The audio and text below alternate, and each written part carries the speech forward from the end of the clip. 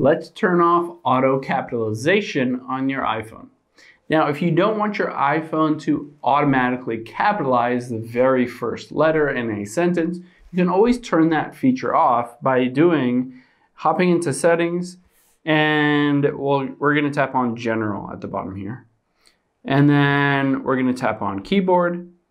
And you can see here at the top of the all keyboards, auto capitalization. And I can just toggle that off, which means if I go into my notes, you can see now the first letter will not be capitalized if I start a new line and write a new word. I'm just writing gibberish right now, but you can see none of these are capitalized. It won't automatically capitalize those.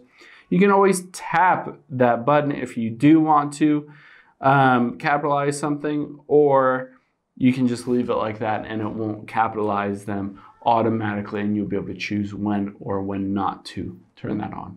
Hope this helps. Thanks for your time today, and I'll see you on the next one.